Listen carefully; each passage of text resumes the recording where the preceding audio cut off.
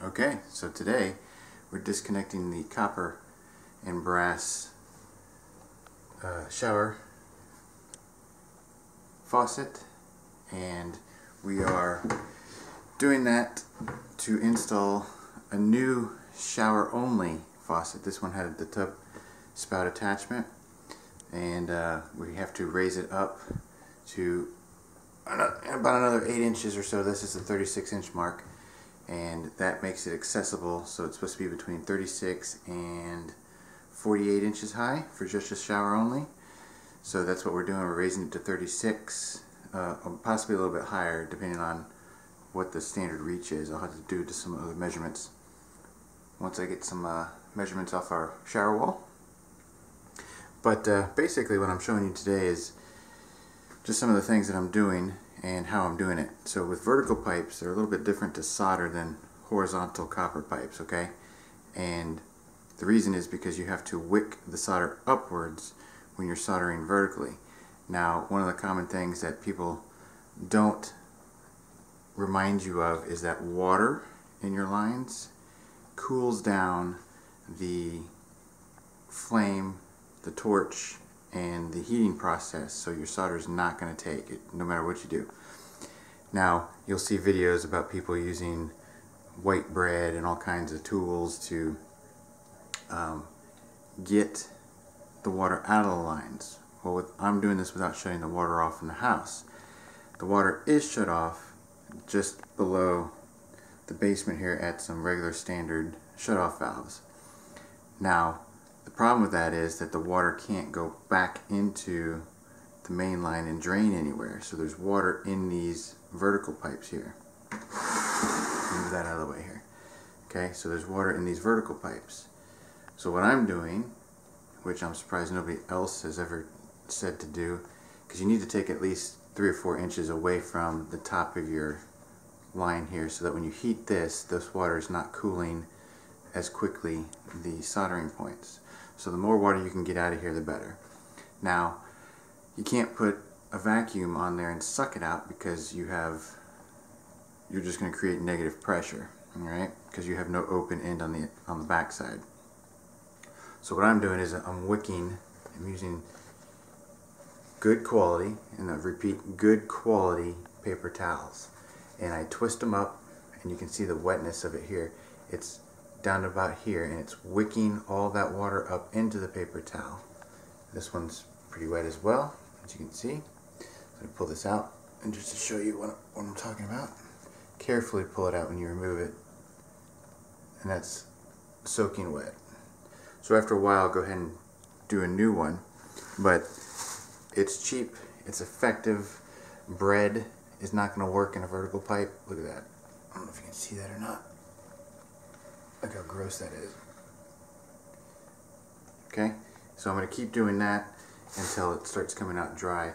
Now, I don't want to put more than half the paper towel in, because I don't want it getting stuck in there. Then I'll have to cut even further down below. So wick up the water as best you can. You'll let it dry. The other thing you can do is probably put a hose, clear vinyl tubing or something down in there, like they use for fish tanks, as far down as you can, and actually blow air into it. And what that's going to do is that's going to push air in and essentially pull water up. So you'll want to have towels or something around this to get as much of that water as possible, so you don't make a mess like I did when I cut the line. And what that'll do is, the more air you put in there, the more water will come up. So if you have a little air pump, you can pump air in there like a fish tank pump, and that'll pull water out as well. And those are like $10 at your local Walmart or pet store or something like that. It's critical you get the water out for that cooling process. Obviously, on your hangs down, your water have already naturally fallen out by gravity. So aside from that, I'm going to show you the tools that I'm using to cut that pipe, and it's real simple. So if you're not familiar, you have these little devices. I'm not exactly sure what they're called. They're just pipe cutters, and they rotate on 2 wheels, as you can see here, and there's a blade that's a replaceable blade, and you just crank it down with this, and you spin it, crank it down, spin it, crank it down, spin it, and it's going to create a cut just like that. It may not be perfectly, you know, centered. It may come off a little bit based on how tight the little wheels get on one side or the other. Okay, but these are really cheap. They're effective. They're good for tight spaces. They make them in larger types. This particular one, I bought this yesterday. I didn't use it because it was too big to get between this stud and this pipe. But I bought it simply because it's got a deburring tool attached to it. Okay? And so what this will do is you put this in the pipe and you crank it, and it's got a little edge there, if you can see that. That goes inside the pipe. It'll go inside the pipe and take off any fine shavings on the inside. Okay? You want your pipe as clean as possible. Now, once you get your pipe cut, you're going to obviously need to solder it and all that good stuff. So see how corroded that is? And there's tools for that. You can use emery. You can use one of these devices here. It's got a 1/2 inch and 3/4 inch piece. You slide that on, spin it around a couple of times, and you can clean the inside of your pipe out. Okay? These are just neat little tools to have. They're inexpensive, and they're actually a must-have when you're doing any kind of soldering work. So, and as you can see, they burnt the wall when they soldered this in place because they didn't have one of these. And this is just a piece of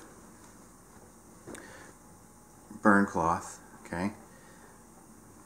And you set this behind there, and so when you're torching, you're not burning your drywall or your wood studs and catching fire to your house, or melting any kind of electrical. Alright, so this is definitely something that's worth having if you plan on doing, you know, some other home repairs, because it's not too cheap. I think that was about $15 for that piece of fabric, but it's heavy duty and it's going to last you quite a while.